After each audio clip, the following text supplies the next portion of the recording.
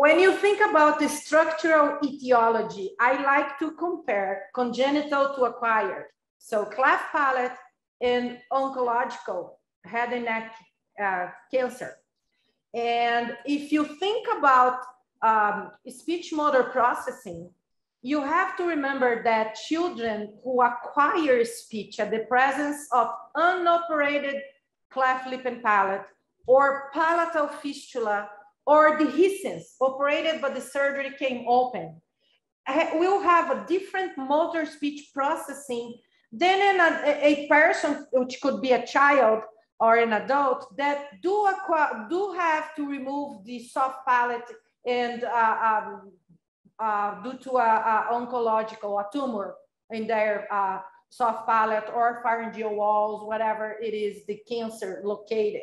So this person with an acquired structural anomaly already developed speech using a, let's say, typical oral motor anatomical structural system compared to the patient I'm going to show you. And please do not copy my images. I do have permission from Lucas to share his name, his images. He was going to connect with us and he could not, and he's 8 today. So I'm talking to you about his case. And Lucas was born with a unilateral complete cleft lip and palate. He operated the lip and reconstructed the nasal ali, the side of the nose, the nares of the side of the cleft when he was 5 months old. And then when he came at 13 months, he came to do the palatoplasty and did that surgery. And then he returned when he was 24 months for an assessment after the primary palatoplasty, and everything came apart. Dehiscence we had. He had complete dehiscence of his primary palatoplasty. And the importance of this, the impact of this in his speech was huge. He had another palatoplasty and ended up with a fistula, a huge fistula that involved the hard palate and the soft palate. And he ended up only with mucosa at this area of the soft palate. Can they see my cursor? I think we have to change the... Oh, it's okay. What you see... Just trying to show you with a cursor. It's not showing? Yes. So here's what he has: a soft palate, and there is not much muscle, and this doesn't work, okay? So he tried to, before coming here he is 48 months. Before coming, he did another surgery, and this is what we got when he came. Then he couldn't stay for speech here. He lived at the São Paulo city, the capital, and he came to the program where I work, which is the intensive speech therapy program, when he was 5 years, 11 months, almost 6 years. And remember, he has a huge fistula. He has vilopharyngeal insufficiency. And even though he really had 3 surgeries trying to repair this, but he has no possibility of closing the vilopharynx. So he has no possibility with the anatomy that he has. He cannot close the vilopharyngeal mechanism. And all his speech was acquired at the presence of oral nasal coupling. That is, he could never separate the mouth from the nose, never. So during his first year of life, the cleft palate was not operated. The second year of life, he had dehiscence. The third year of life, he had fistula and insufficiency. So he acquired what we call in mislearning, vilopharyngeal mislearning. For him, speech motor processing does not involve the vilopharynx. And because the muscles of the soft palate are the muscles that open the eustachian tube or auditory tube, he had tube dysfunction since birth. So how do you think his speech is? Let's see here. I hope you can. Paciente é... E esse bicho quem é? Paciente LFB-RG. How do I make it louder? It's the loudest. Palato terciária. Paciente com fístula de palato. Irada. Quietinho, Lucas. E esse? Tartaruga, fala. Aumenta. Tartaruga. E esse? Não? Hiena. Não põe I hear it, Jennifer. Halaku. Ahlu. Olha. Ahião. Devagar. Que cor que é esse peixe? It is hard to hear. It's not, I don't know if it's the quality of the sound, but you're not seeing the patient.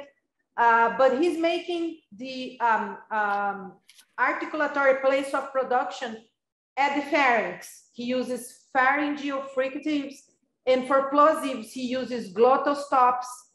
And when we got him a year later. Jennifer, hold on, because I know that you are, tú eres genia en hacer esos sonidos. Do you want to give an example of what he would, because you do that so well. So if I'm going to say puppy, and I use my glottis to generate pressure, I will say a little burst of air is not consonant deletion. The consonant is just made in another place. So it's not it's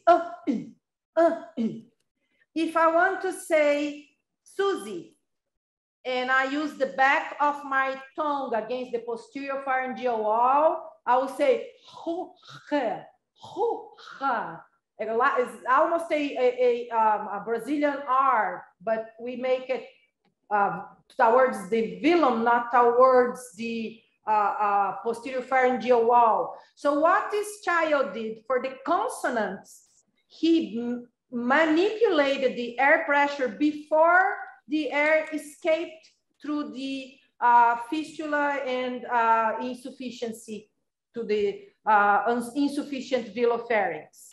Okay. Of course, nasal air escape made any sound that he was doing orally, which were very few, usually liquids, he made them weak because he divided the quantity of air pressure between nose and mouth for oral sounds. And then we have the resonance component, that there is no way that he would have a balance between oral and nasal resonance. All his oral voiced sounds had a nasal component.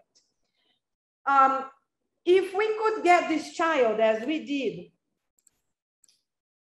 this is his plan for treatment, but after all these surgeries, we decided to develop a palatal obturator for the fistula and later on a obturator that went into the area of the vilopharynx.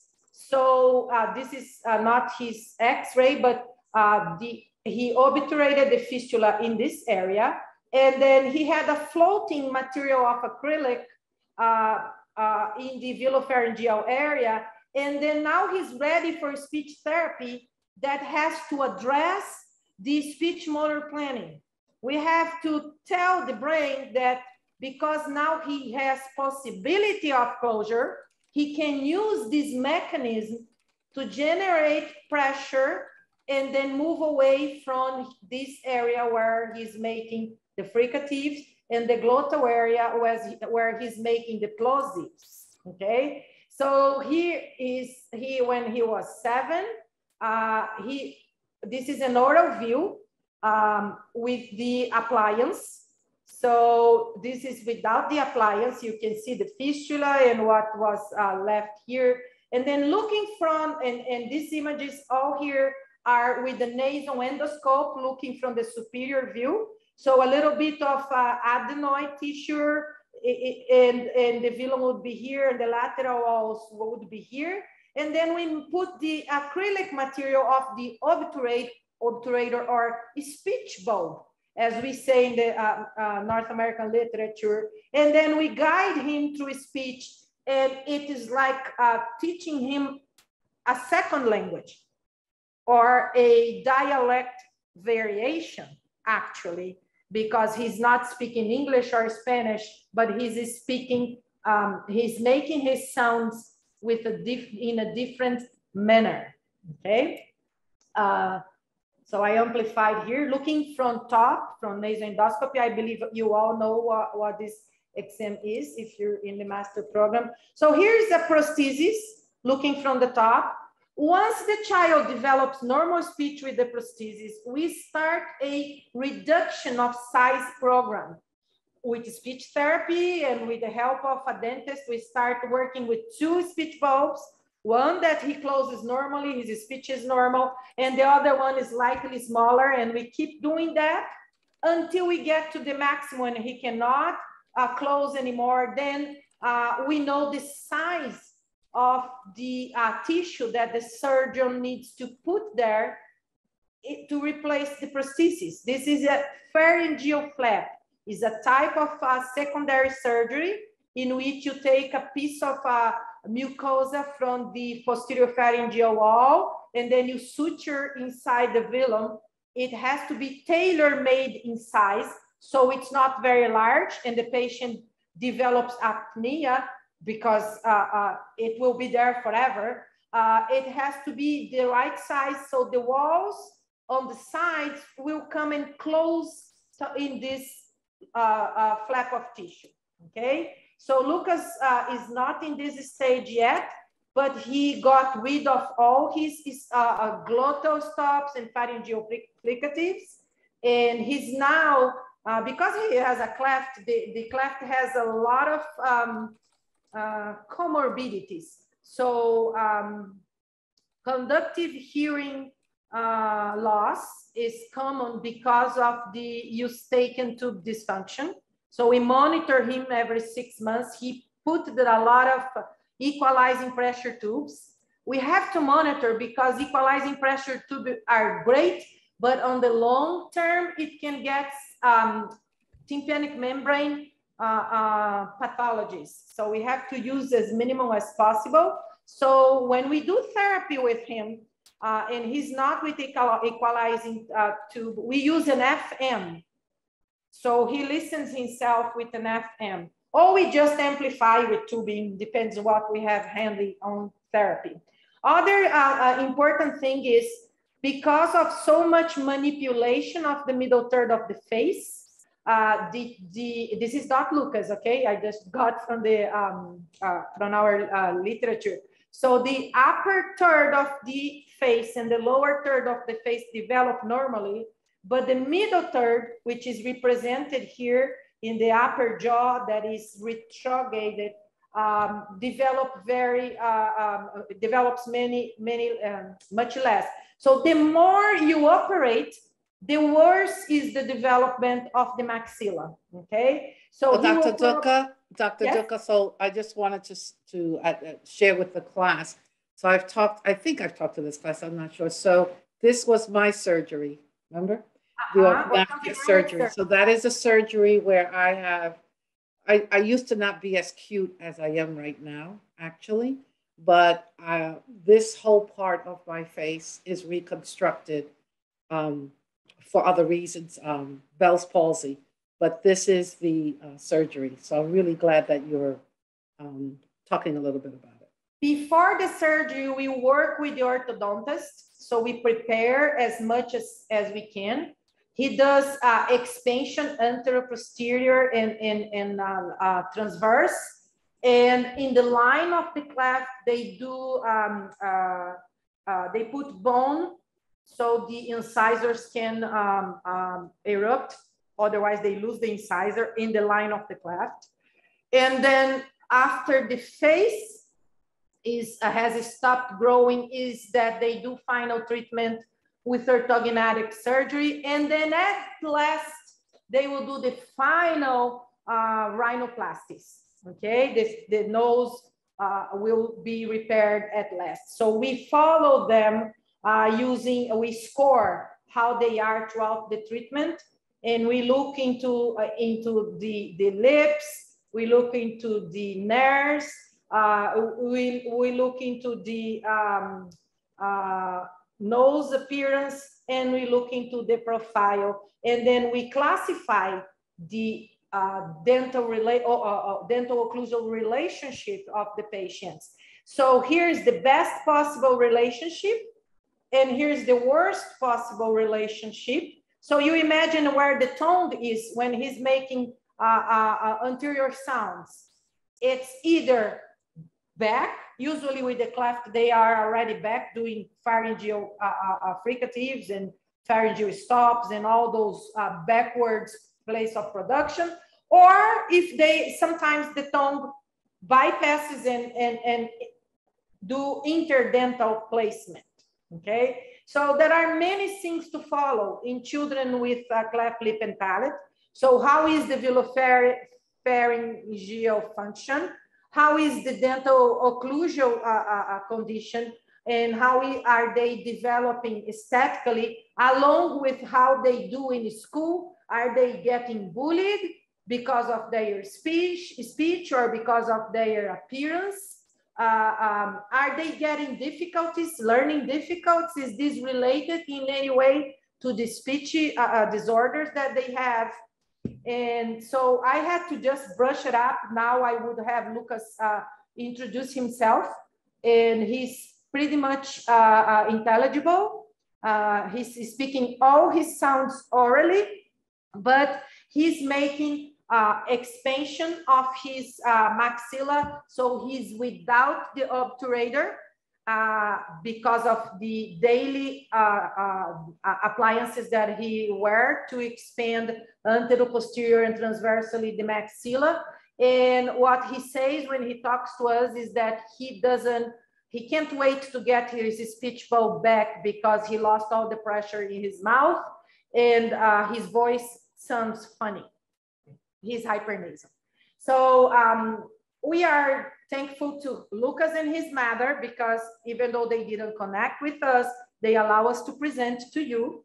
And we don't do this as a team of speech pathologists alone. We have a group of surgeons, dentists, psychologists, the team of nurses and occupational therapists during feeding, and of course during each surgery that they come to the hospital to do is incredible. The geneticists, in most cases, cleft lip and palate is not part of a syndromic case, but when it is, then we have a team of geneticists to work with us, to help the families, and to go throughout the treatment. We do have physical therapists. We have a person that works with learning on the pedagogy. Would you say pedagogia, Linda? Pedagogy? It's like education, pedagogy. Yeah, an education specialist. I lost I said about the dentist, all specialties of dentistry, of course. In MDs, for the surgeons, the pediatricians, we have nutritionists. I always forget to talk about my colleagues, nutritionists, because many patients come for surgery and they are not in nutritional, when they are babies, they are not in nutritional condition to endure the surgery. So what we do is work with the parents before the date of the surgery, and the team of nutritionists is outstanding. So we are eager to have you here.